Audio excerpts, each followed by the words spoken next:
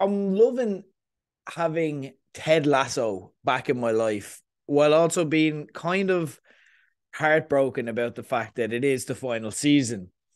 And I'm kind of wondering how, when it feels like we have so many rich characters, so many different avenues the storyline can go. I know that the creators have spoken about potentially doing spin-off series and whatnot, and that'd be something that I'd be quite interested in seeing. But I'm kind of wondering, with only, I think we're now 3 episodes deep into the last season, and I think there's 12 episodes in total. I'm wondering how they're going to finish it off, basically.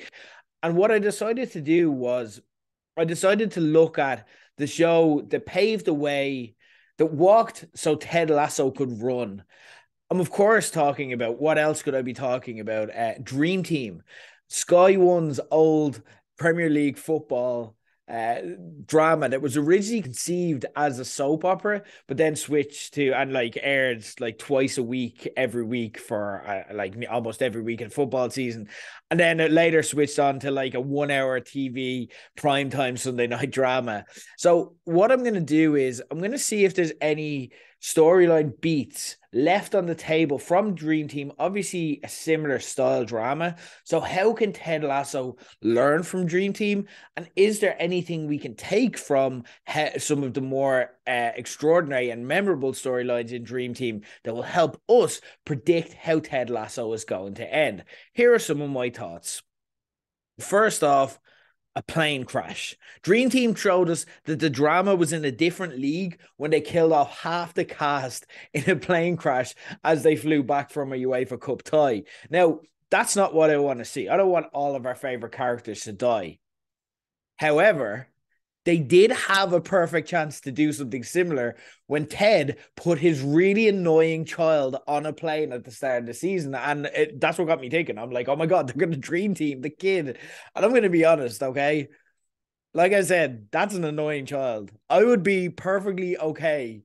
And there is still time. Like he can still fly back and forth. There can be co-parenting. There's no reason he only has to see his dad in the summer.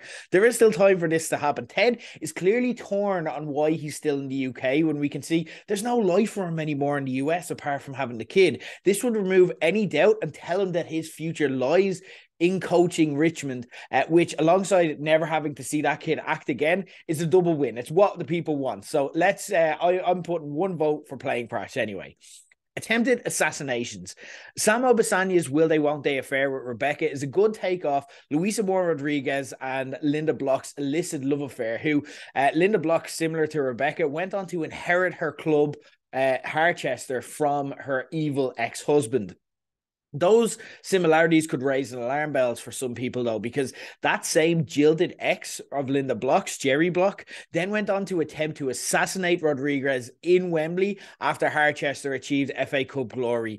Could we see Sam in the crosshairs of a sniper before the end of this series? If Dream Team is anything to go by, I think that's not only possible, I think it's quite likely. Dressing room hostage scenarios. This week, in the most recent episode of Ted Lasso, we saw Zorro, the goalkeeper, rename himself Van Damme at Zava's behest. And that is perhaps a start onto this potential storyline. But there's still a good way to go. If he himself is to top Harchester gambling addict goalkeeper Jamie Parker, who once took the entire dressing room hostage. I think it was to pay off a gambling debt that he had, but I'm not fully sure. And I don't even think, to be honest, the writers were. Unfortunately, Jamie was killed off by a SWAT team at the end of that episode. I also, like, again, I don't understand why any of that happened, but also similarly, I don't really understand why Zorro's name is now Van Damme. So again, there's a lot of confusing behavior here. Could it all lead in a dressing room hostage scenario? I think it quite well could. Evil managers. So in the style of Harchester's Don Parker, Ted's personal anxieties, what if they took a tragic turn? What if counseling didn't work and he follows the Dream Team Supremos playbook, repeatedly match fixing, getting away fans to chant racial abuse at his team? And of course, the most memorable and horrific and tragic Don Barker crime, killing a star player. If it goes that way, and if in fact Ted Lasso, this beacon of positivity in our lives, takes a massive left turn and ends in a murder spree, then Jamie Tart, unfortunately, is definitely the Ted Lasso equivalent of Carl Fletcher, the Dream Team heartthrob striker. And like Carl Fletcher, he's probably going to end up getting impaled, which is what Don Barker did in Dream Team. Last, if they want to go for maybe a bit of a happier ending, I still think they should keep the Ted Lasso goes insane on a murdering spree part. But if they want to end it happily, in spite of all that, fans win the club in a raffle.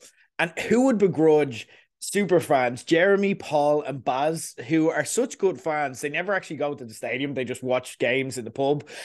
If they won the club in a raffle, like happened in Dream Team, what if all of the above has happened? Okay, so we have our dressing room hostage scenario, we have Ted's kid dying in a plane crash, we have an attempted assassination on Samuel Basanya, and what if and then of course Ted's murderous rampage, and Rebecca has just had enough at this stage.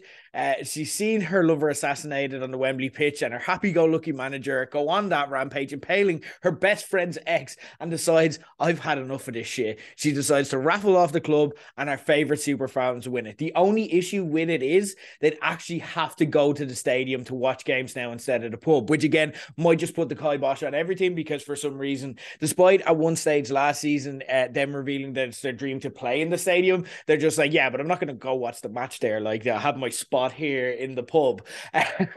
But yeah, there you go. Ted Lasso, that's how it's going to end. I'm sorry for the spoilers, guys, but I think I've cracked it. I think I've figured it all out. And I think everything I've said there fits well within the tone. And like I said, we all just want a rerun of Dream Team. And I think by the end of this, we'll be like, oh, that's what Jason Sudeikis did. He's just a really big Dream Team on Sky One fan somehow.